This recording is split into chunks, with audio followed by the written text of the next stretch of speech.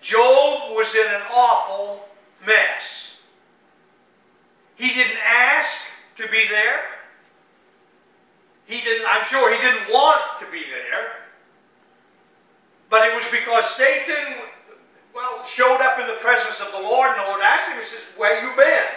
Well, he said, "I've been running to and fro throughout the whole earth." And the Lord asked him, he said, "Well, have you considered my servant Job? How that there's none like him on the face of the earth?" "Oh, yeah, I've considered him. But you've got a hedge all around him, so I can't touch him or I can't test him. You take the hedge down, and I'll get Job to curse you to your face." "Okay. You go ahead." And you know the story. Job lost all. He was a very rich man. He lost all of his inheritance. He lost everything. You remember the people coming in and say, "Well, the Sabians and all the rest of it come. They took all your camels. They took all your sheep. They took everything that you had. And I'm the only one alive that escaped with my life to tell you that you've lost this, and this." At the end of it, Job had lost all of his inheritance. And the last thing that happened, his 10 children were having a feast at the older brother's home. Something happened. The home was destroyed. All 10 of his children were dead. Well, that finishes that. Can you see the predicament that Job is in? He's lost everything that he's had. Now he's lost his children. And one of the last things is that Job's wife says, "Why don't you just curse God and die?" I mean, he's setting, and then Satan afflicted him. The Lord allowed Satan to afflict his body. He said, "You can afflict his body, but you cannot take his life." Now, Job didn't know that any of this was going on. Sometimes we get in predicaments that the Lord allows, and we don't even know. We start fussing and fuming and getting angry, and all of these efforts or these feelings, emotions come in when everything goes wrong. And Job, I'm sure, is dealing with all of this. I mean, who in their right mind don't deal, if you've lost 10 of your children, all of your children, if that isn't an emotional stress? My Lord, that's hard. Especially he didn't know that the Lord, God of the universe, had allowed Satan to take that stuff from him. So all of the emotions are set into attack, are set in motion, I should say. His life is up. Is it any wonder that he cursed the day that he was born? "I wish I'd never been born. I wish I'd died in my mother's womb because it's too hard." So the emotional factor sets in. He's dealing with all of these issues. Then God said, "Well, you can afflict his body, but you can't touch his soul." All of a sudden, the boils started breaking out all over his body. I don't know if you've never had a boil. I kind of feel bad for you. I've had quite a few boils in my younger years as a child. I had numbers of boils, and to me, there was nothing any worse. I have found out that the only thing I found out worse than a boil is a kidney stone. But they are nasty and they are painful, I mean to tell you. So Job was dealing with the boils. It didn't say that he dealt with a kidney stone, but when you have as many boils as Job had, it was probably worse than a kidney stone. I mean to tell you, he was in bad shape. So Job, having seen all this, is now in a predicament. He is in a mess. Anyone agree with that? He's now in a mess. He don't know what to do. He's prayed. There's no answer that comes until God gets ready to do that. His 3 friends come.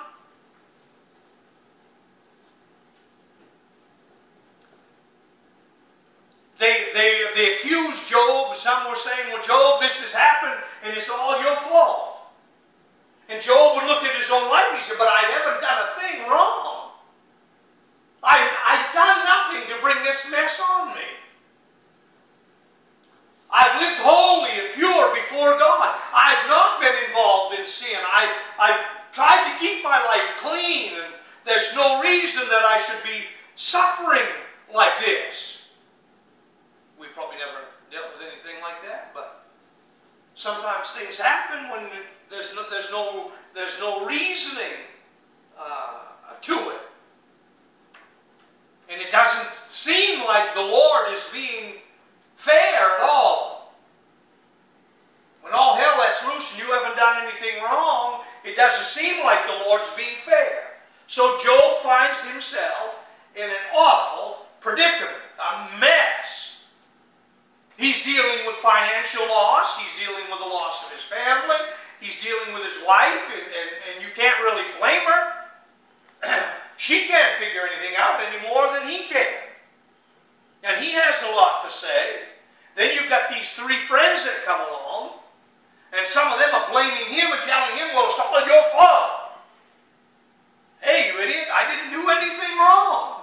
What's the matter with you? Why are you telling me that? And for 36, 37 chapters, they go back and forth, back and forth, back and forth. And I'm going to start reading in the 38th chapter.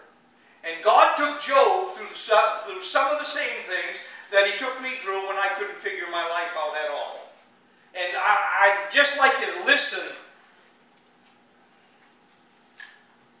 God asked a bunch of questions. One of his three friends, Elihu, he stressed God's sovereignty over all of nature as a reminder of his sovereignty over our lives. We talked about hope. And we've got to believe that God is in control.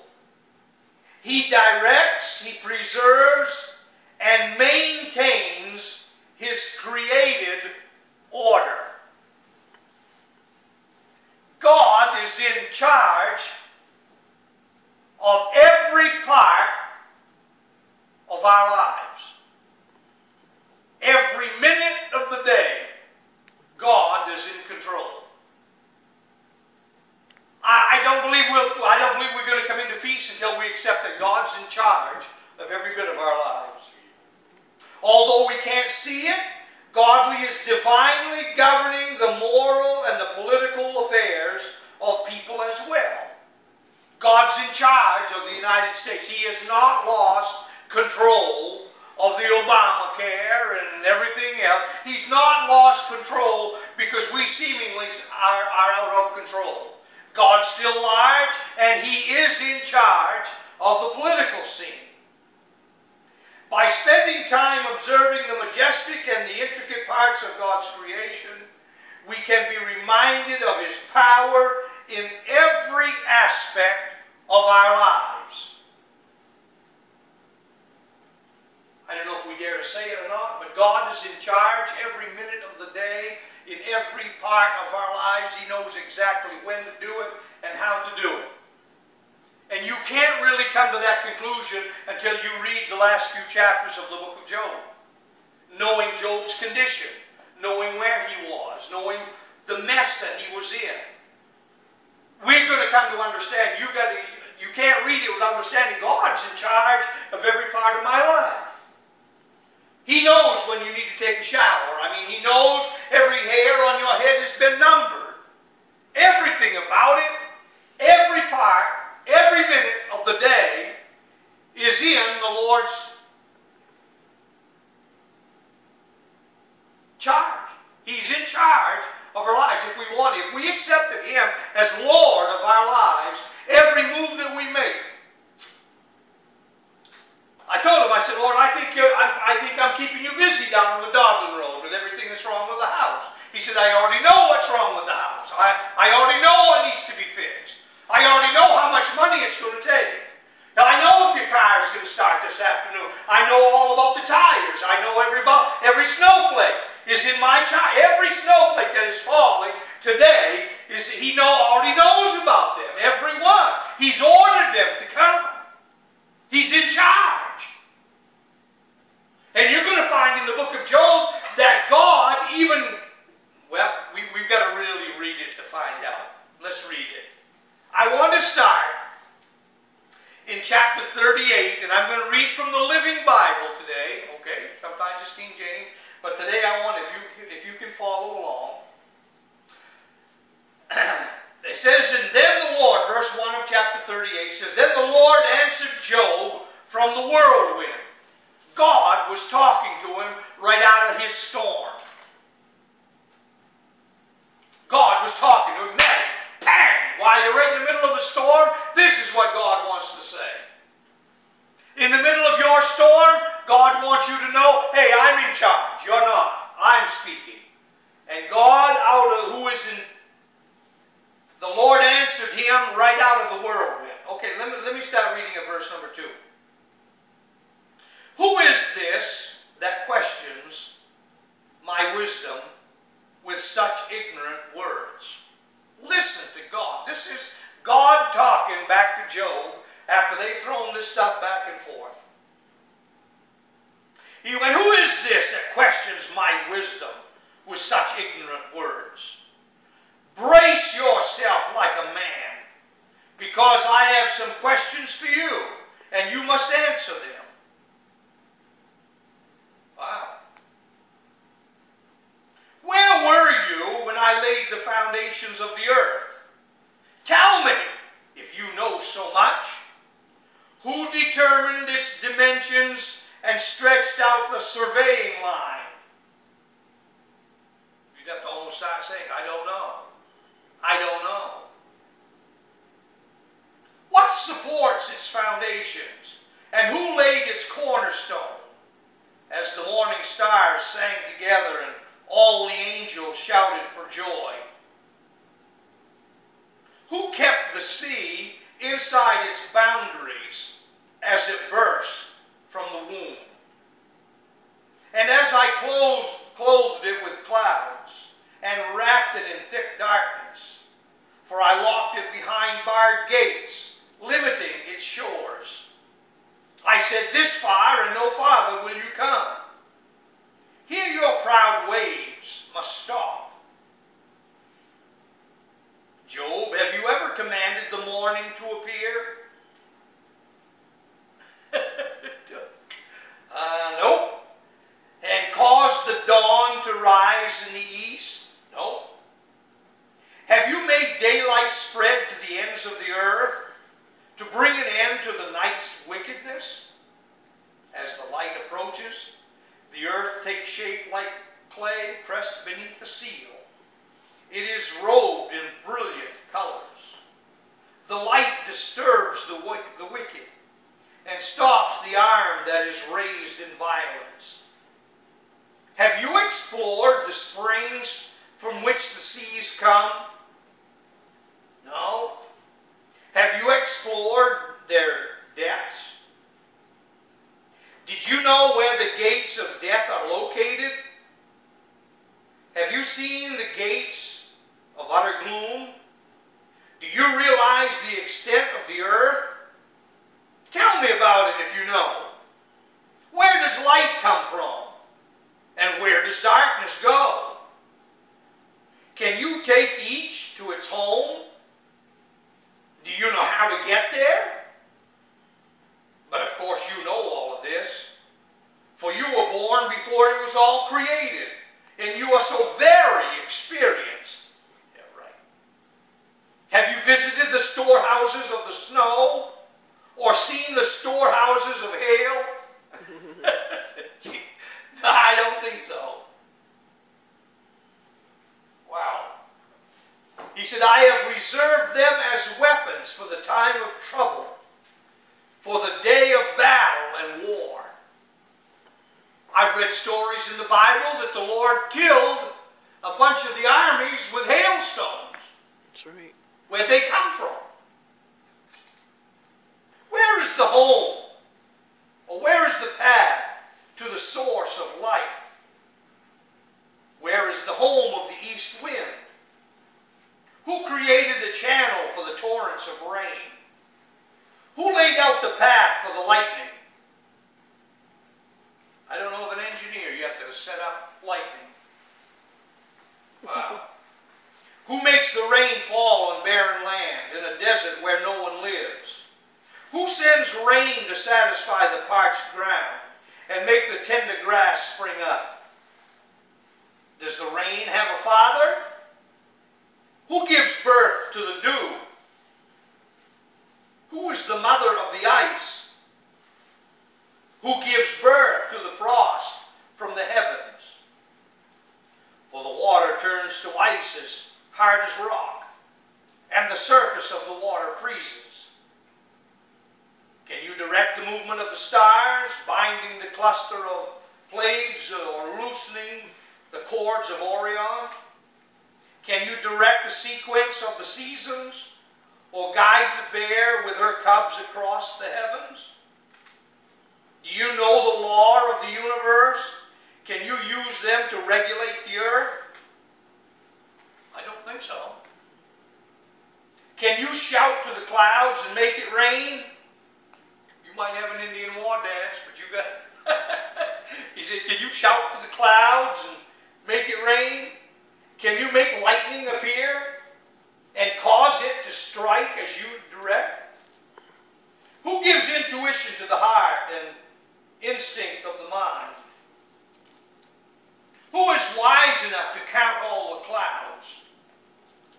Who can tilt the water jars of heaven when the parched ground is dry and the soil is hardened into clods? Can you stalk prey for a lioness and satisfy the young lion's appetites as they lie in their dens or crouch in their thicket? Who provides food for the ravens when their young cry out to God and wander about in hunger?